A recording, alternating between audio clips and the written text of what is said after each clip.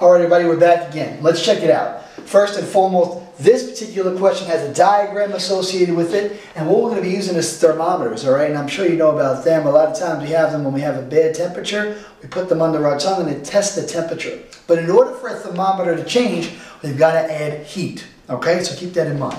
Let's check out the question. It says, the thermometers below show the temperature of a liquid at the beginning of an experiment and at the end of an experiment, okay? So if you look at the beginning, the thermometer reads 60 degrees Fahrenheit.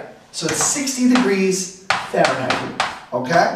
So this is before we do the experiment. Now if we take a look at the next thermometer, this is after the experiment. If we read it, 0, 20, 40, 60, 70, the thermometer shows a temperature of 70 degrees Fahrenheit, all right? So this is what we know about it so far. We know at the beginning it was 60 degrees. We know at the end it was 70 degrees. So let's look at the question. The question says, how did the temperature of the liquid change, okay, from the beginning of the experiment to the end? Now, we know one thing about science. Whenever you see temperature change, you usually have to do it introducing some sort of agent. The agent in this case is heat, okay?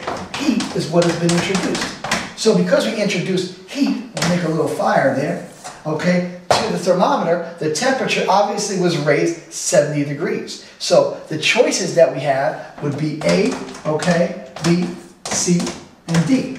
Now, A would be, well, what is the temperature change? Did it go up 20 degrees? Did it go up 40 degrees? Or did it go up 10 degrees? Or did it go up 60 degrees? Well, we know, based on the two thermometers, that the heat was raised only 10 degrees.